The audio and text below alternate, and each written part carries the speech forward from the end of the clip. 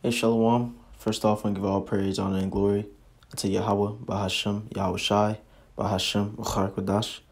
Double honors to the apostles and elders of GMS that teach us this word. And Shalom to the hopeful elect upon the four corners of this earth. Let's try and make it up out of here in truth and in sincerity. So, this lesson I want to bring out, I'm going to title it, you can bring a horse to water, but you can't make it drink.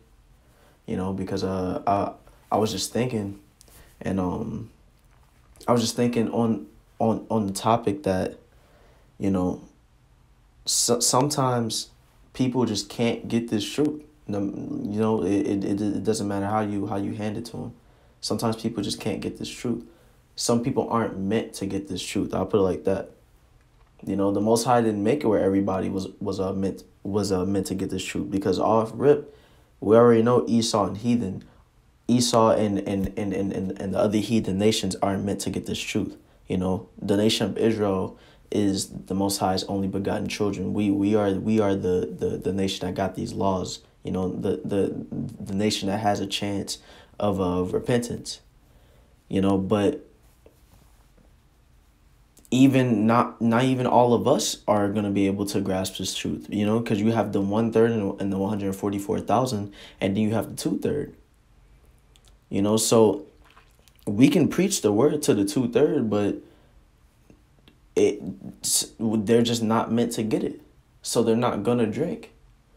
So here, let me get 1 Corinthians chapter 2 verse 14. It says, "But the natural man receiveth not the things of the Spirit of the Most High, for they are foolishness unto him." And we are those spiritual men. We're not natural men, or natural people, because you have the women and children that follow and keep up with the truth as well, and follow after the men of the Lord. But we are spiritual people, but the natural people, they see this truth as a foolishness, but we see this as everything. We see this as our ticket out. We see this as life. But the natural man sees this as foolishness. That shows that shows the huge difference between us and them. It says, neither can he know them, because they are spiritually discerned. Let's get the definition for that word discerned. Here's a pronunciation. Strong's G350. Anakrino. It says examine or judge, to investigate, examine, inquire into, scrutinize, sift, question. Specifically in a forensic sense of a judge to hold an investigation, to interrogate, examine the accused or witnesses, to judge of, estimate, determine the excellence or defects of any person or thing. So it's basically to go into it, But that only goes by the Spirit. Not everyone has that spirit to go into this truth, to grasp this truth, to study this truth. Not everyone is meant to follow the Most High in these times. As a matter of fact, here, let me get John chapter 10 verse 26. It says, and this is here, I'll get this is John chapter 10 verse 26. It says, "But ye believe not, because ye are not of my sheep, as I said unto you. My sheep hear my voice, and I know them, and they follow me." And the sheep are the people who are going to listen. The sheep are the people who are led to that water, and they drink and they gain that knowledge, and then they take it themselves, and they grow and they grow. And what happens to those sheep? Let's read verse 28. It says, "And I give unto them eternal life, and they shall never perish, neither shall any man pluck them out of my hand." So that not everyone is going to be of those sheep. Yahweh Shai was preaching this same word, and people weren't following him. And it's the same thing today. In the reincarnation, the same people who were persecuting Yahweh Shai, the same people who were scoffing against Yahweh Shai and the disciples, it's the same thing today. Those same people are alive today. In their reincarnation. We are those shepherds, but not everybody that we preach His word unto are going to be are going to be sheep and are going to follow, because they just don't have the spirit to do so. They just don't have that spiritual inclination to do so. They can't incline their ear. You know, I can't think of the scripture at the moment. Here, I'll try to look for it. No, it has incline thine ear. I believe wisdom is in it as well. So here it is right here, Proverbs chapter 2, verse 2. It says, so that thou incline thine ear unto wisdom, and apply thine heart to understanding. Yea, if thou criest after knowledge, and lift up thy voice for understanding, if thou seekest her as silver, and searchest for her as for hid treasures, then shalt thou understand the fear of the Lord Yahweh, and find the knowledge of the Most High. You know, it says, for the Lord Yahweh giveth wisdom. Out of his mouth cometh knowledge and understanding. But what does it say that you have to do? It says that you have to incline your ear. What does incline your ear mean? That means you have to listen. You have to actually want to listen. But some people just won't listen. And that's how it is. You know, the Most High just didn't give them that spirit. They don't have that spirit on them to listen. They don't have that spirit on them to incline their ear unto understanding, unto wisdom. You know, but for the sheep who are going to follow, they're going to seek out that wisdom. They're going to seek out that understanding. They're going to incline their ears, and then they're going to understand the fear of the Most High, and they're going to continue to follow. You know, so here I want to get this last scripture.